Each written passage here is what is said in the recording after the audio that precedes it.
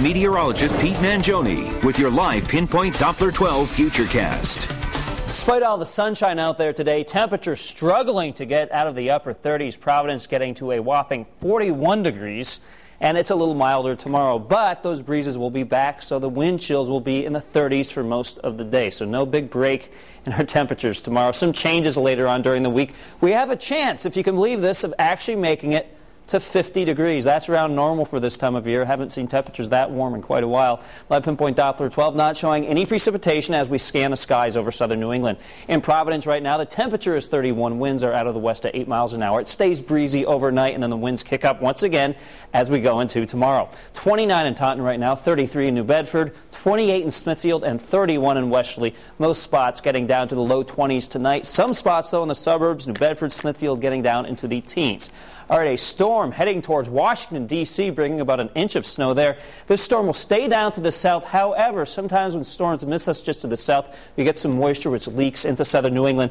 That's what happens tomorrow. It's not a big deal, though. In fact, we can go hour by hour with the Futurecast. Keep in mind the white will represent the high, thin clouds. Notice by 9, 10, 11 o'clock in the morning, we have the sunshine out, but some of those high, thin clouds may sneak in across the South Shore, places like Westerly, Newport, Jamestown. But again, spots north of Providence may see the bright blue skies for most of the day, despite a few of those fair weather cumulus clouds popping up, and then any clouds that are around across the South Shore moving out by late afternoon. So it's a nice bright day for the most part. You'll need the shades, but also that jacket once again because of those winds.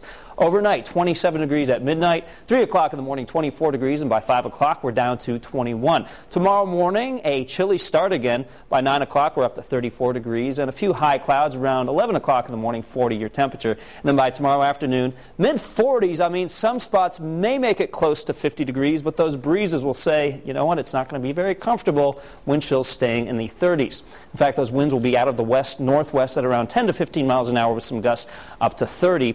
Northern Rhode Island temperatures staying in the low to mid-40s with 44 in Slatersville, Pasco at 43. And for eastern Massachusetts, we'll see temperatures in the mid-40s as well. 46 New Bedford, Taunton 46.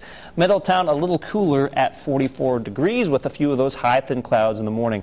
And again, those winds will be gusty at times. All right, 7-day Futurecast, 46 for Monday, 48 for Tuesday, so we get close to 50 there.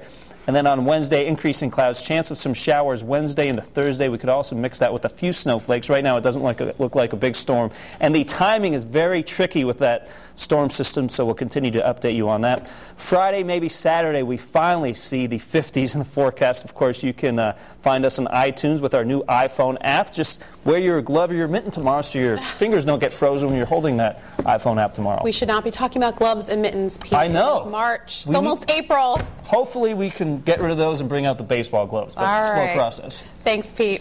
Coming up on Eyewitness News at 11, the Red Sox and Twins